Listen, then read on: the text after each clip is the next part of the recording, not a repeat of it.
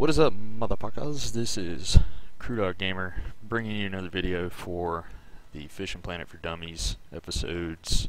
This is like episode 4 or 5 on, shit you need to know in the game. And this is kind of a long overdue video because I should have made this quite a few weeks ago when the update came out. But for those of you who still play this game, you're most likely well aware that bottom fishing is a thing now, as well as fishing in Europe, which is where the bottom fishing comes in handy. So I'm going to do my best to run you through everything you need to know about bottom fishing.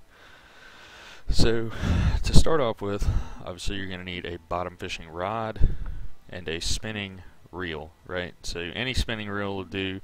You can put a fucking S for double punch or a whatever the bremer, and this one's a Big River 6000. This is stuff I got in a DLC. I bought the DLC because I didn't have enough in-game cash at the time to fuck with it, and I've been experimenting a lot with this stuff and just trying to figure out what works where and how stuff works, especially as far as setups for different fish and stuff like that. So the first thing you're going to need, bottom fishing rod and a spinning reel in order to do this. Now, you have two options as far as weights go, and you're going to need a weight of some sort. So you have, well, three options really. You have sinkers, which are essentially just weights. They are just weight, not essentially.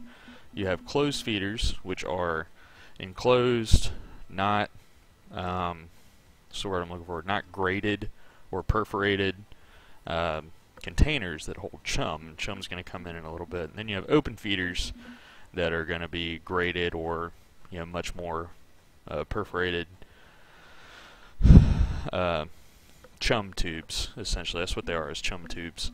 So you're going to need to pick between one of these two, and what I do is I'll experiment with both whenever I go to a location. Like right now I'm in California. I know the chum doesn't really matter that much unless I'm fishing for the carp. Now when you get into bottom fishing, sucker fish, trash fish like carp and perch and stuff like that, the chum really comes in handy, especially in a lake with little to no flow. Those chums really help out a fair amount, and I'll go through like what I use for each situation. So predatorial fish, striped bass, catfish, well, not really catfish, but striped bass, pike, Chinook salmon, steelhead, stuff like that. I'll use sinkers for because I want to essentially fish it like a bobber setup. So I won't use a chum tube for those types of fish, the predatorial fish, bass, all that kind of stuff. Now, when I get into fish like catfish and carp, perch, stuff like that, stuff that's trash fish, not necessarily the fish that'll eat anything. That's what I'm going for with the chum tubes. I'll swap over to the chum tubes for those kinds of fish. And also when I'm fishing somewhere with very little or no flow at all, like any of the beginner lakes, the lake in Europe, Rocky Lake, Colorado, I'll use a chum tube. And that's just, it's dependent on the fish as well. If you look at your chums, it'll give you where you should use it and what types of fish. The small and medium whitefish, white bass, perch, carp, shit like that. And then you've got river bottom fish, stuff like that. I haven't noticed a huge difference when I am and am not using chum, but sometimes having the chum there helps a lot. So what I'll do is a sinker, especially in a river. I like using a sinker. Now if I am in a river and I want to use a chum tube, I always use a chum or a closed feeder tube, right? Closed feeder chum tube. If I'm in a lake or somewhere with little to no flow, I need the chum to actually spread out more. I'll use the open feeder because the water isn't taking it away as much, so it's kind of just flowing. Now, if you have any questions about feeders or anything like that, let me know. The next thing you're going to need to buy are monofilament leaders. Now I match my leader up to my line for the most part. Like right here I'm using monoliter 0.10, so I think that's like 15 pounds or something like that. I'd have to look. I don't even have 0.10 line, or 0.010, whatever you want to call it. So this is a 13-pound drag reel with a 4.5 to 13 pound rod, so I try to match that up so my leader isn't like insanely strong. But you can, if you're gonna err on one side or the other, have a stronger leader rather than a weaker leader than what your rod is set up with. So you have to have the leader, unfortunately, and that's just the way it is. So suck it up and deal with it. It'll be okay. So once you have all of your stuff set up, I would suggest using fluorocarbon line, just because you are going for predatory fish most of the time, and if the water's clear, the fish can't see it as easily, and it sinks. So it does help a little bit in that aspect, at least in my mind. You can use monofilament and braid, it really doesn't make that much of a difference, but I'm using the fluorocarbon just so you guys know what I'm using.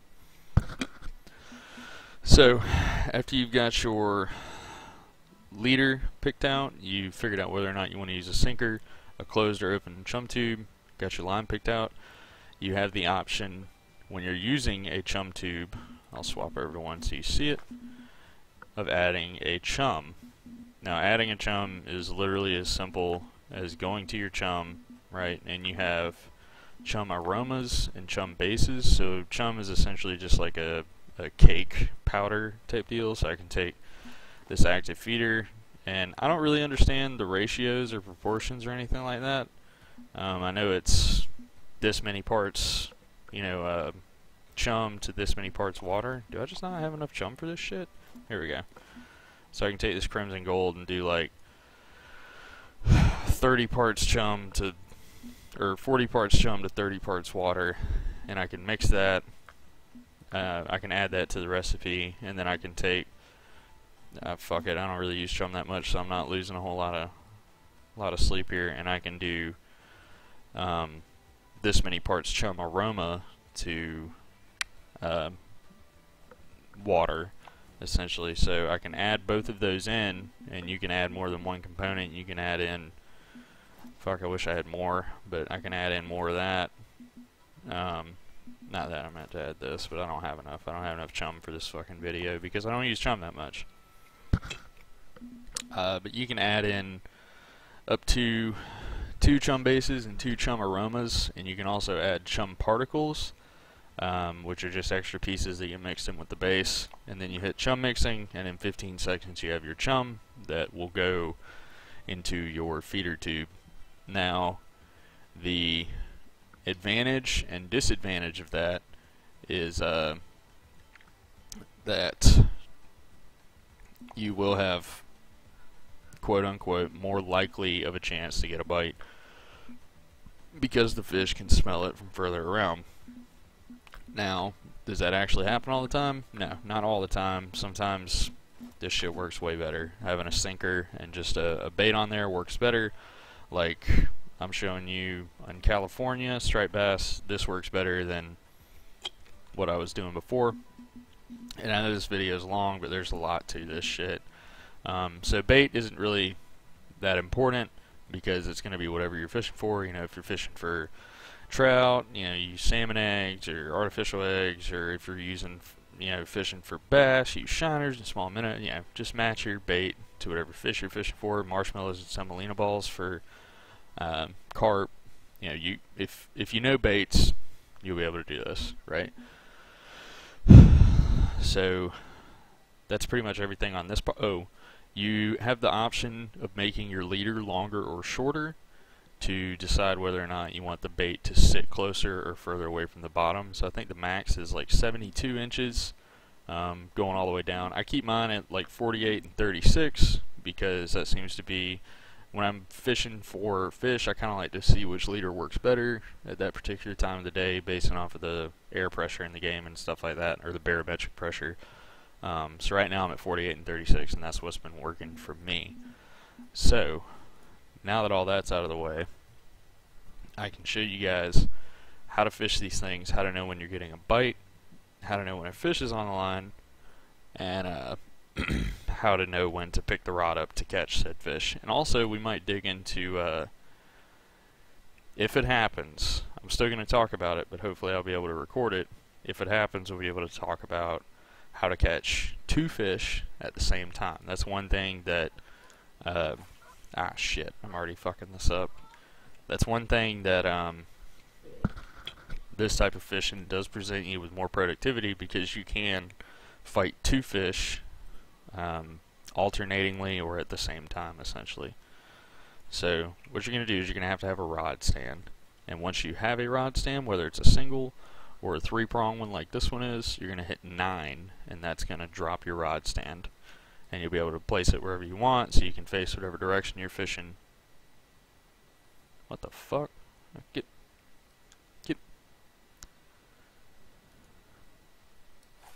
fucking Fishing Planet, man.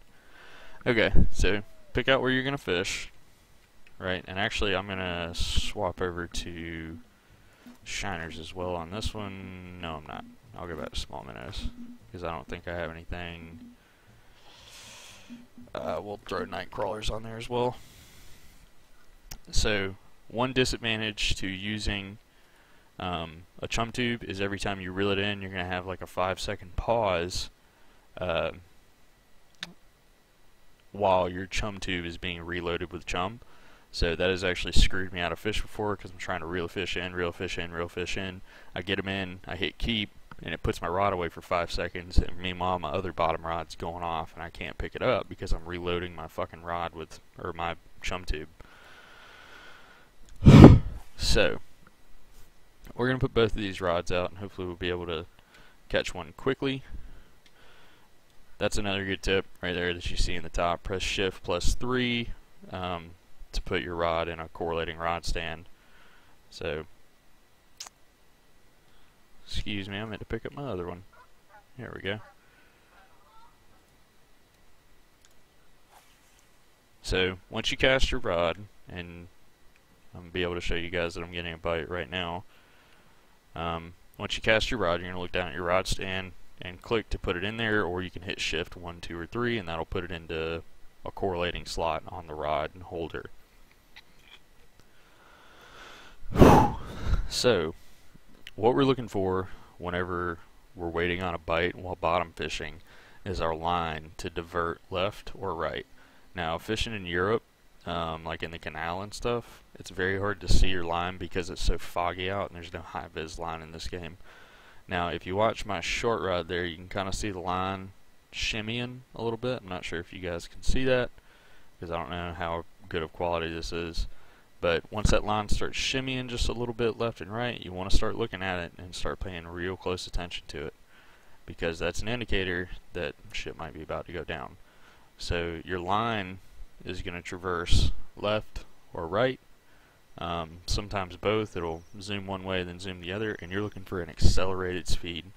Now eventually that line is going to get to an end point and your rod is going to snatch down pretty hard towards one direction of travel. So if the line's traveling left, eventually it's going to reach a point and that line is going to pull the rod tip down, and you're going to very clearly see that something is pressing on the rod. Like right here, watch my tall rod, there goes my line, so I get my finger on 4, and when it reaches that fulcrum there, and there actually goes 6 too, so there's my 4, snatches down really well. Now I'm going to start reeling this fish, and I've got a set distance in my mind. I'm trying to reel the fish 20 foot at a time. I'm fighting the fish 20 feet. 20 feet, and then I'm picking my other rod back up. I'm at 130, so I'm going to try and get the fish to about 110, 105, somewhere in there, and then I'm going to pick my other one back up. Right? You don't want to try and go too long. Don't try and fight the fish for too long because then you're going to end up losing them. So I'll get this one to about 100. I'm trying to fight the foot 20 foot or 5-second increments. I want to get the fish in some, know that I have them good, I've still got tension on them, and then I'm swapping back to my other rod. So I know what numbers are correlated to my rod slots here. So I know my tall rod's 4, my short rod's 6. So I got this fish at 20 feet. So I'm going to get my other fish a little bit closer, and I know I can get this fish in on my tall rod. I'll get him in, I'll hit keep, and then I'm immediately tapping 6, trying to get back to the rod that the fish is on, right? I want to get back to that one because I know it's fighting. So right now I'm catching 2 fish at the same time. I'm having 2 separate fights at the same time, so I'm glad you guys got to see that. So you got to see a fish take the line, You got to see what the bite looks like when you need to pick up the rod, is when that rod tip bends over, you know. So be looking out for that. Bottom fishing is not that hard. It's not that difficult of a system. If you've ever done anything similar to it in real life, you can do it in the game just as easily. All it is a Carolina rig. It's not hard, right? So if you guys have any questions on bottom fishing, please let me know down in the comment section. I'll be glad to answer any of them. I feel like I'm pretty knowledgeable on bottom fishing these days, so if you have any questions, please let me know. And if you enjoyed the video, please subscribe. Let me know that you enjoyed it. And if you're looking for some budget fishing gear, check out the link in my description. I've got some Amazon associate links in there, or affiliate links, and you guys can pick up my favorite budget fishing gear, because I'm a baller on a budget and I like cheap shit. So you guys keep it crew. I'll see you later.